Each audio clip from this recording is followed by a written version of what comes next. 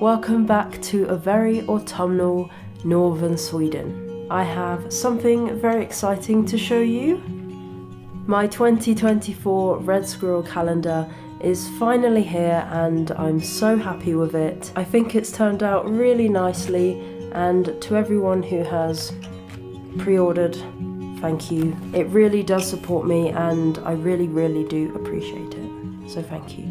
We are actually leaving Sweden this weekend and there's a few autumnal activities that I want to do before we leave, including making pumpkin soup. I want to get some photos of some birds on a pumpkin, so I hope you enjoy these autumnal activities with me.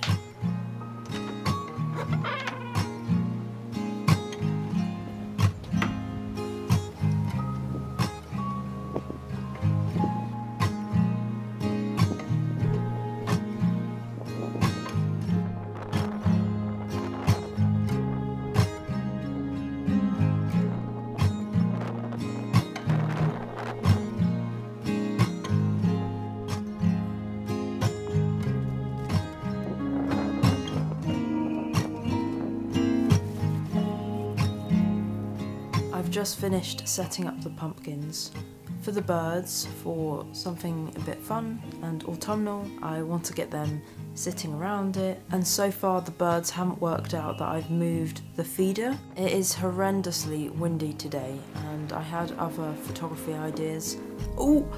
Okay, so there are two birds now near the feeder that's been moved, so hopefully they start going on the pumpkins. I want to slaughter those pumpkins later and make a soup. So hopefully they do it soon.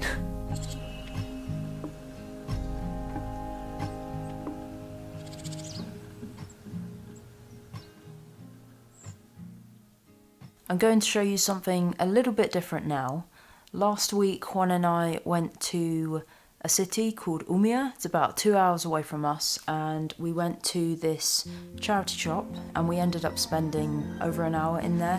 I found so much good stuff. I only spent about £42, which is like 600 SEK.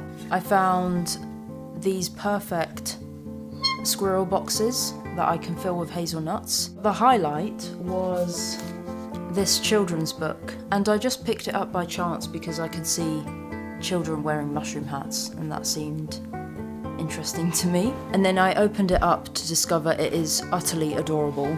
There are red squirrels throughout. There are these little children who wear amanita hats, and apparently the author is basically the equivalent of Beatrix Potter.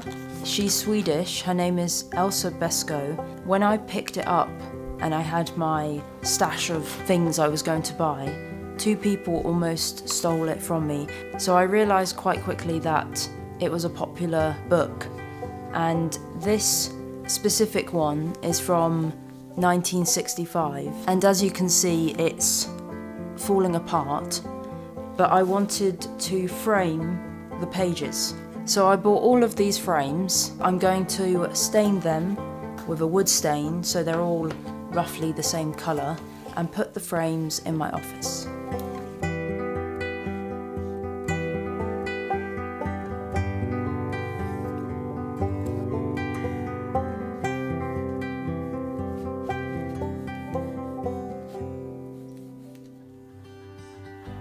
I've now finished staining all the frames and they definitely look more uniform, except for the ones that were blue, but I don't mind them dark. I'm filthy, so I'm going to clean up, let them dry, and then put the prints in.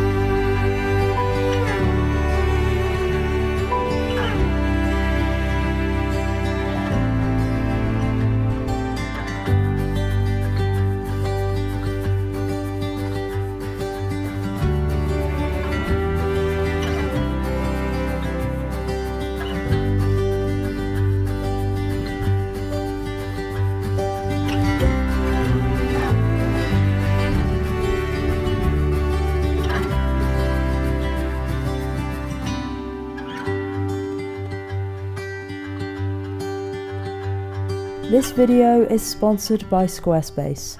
My Squarespace website is looking a little snazzy these days, and that's thanks to Squarespace being so easy and customizable. I sell my calendar and greeting cards on my website. I can also check orders and analytics on the app.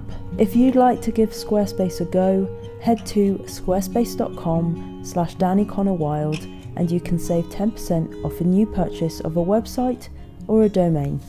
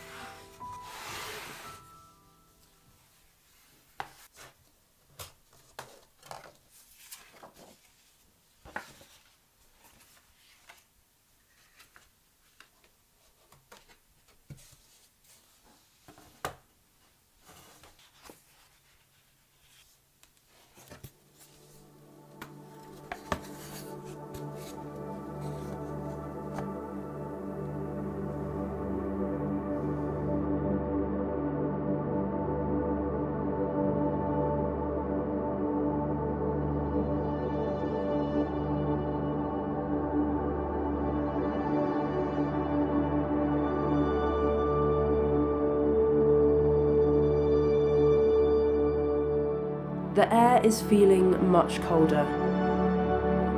Minus temperatures are back and it feels like winter could arrive any day. The arrival of the snow is always exciting, but also nerving, as it means the start of 6 months of snow. But I have a heated house that I can escape to. But they don't.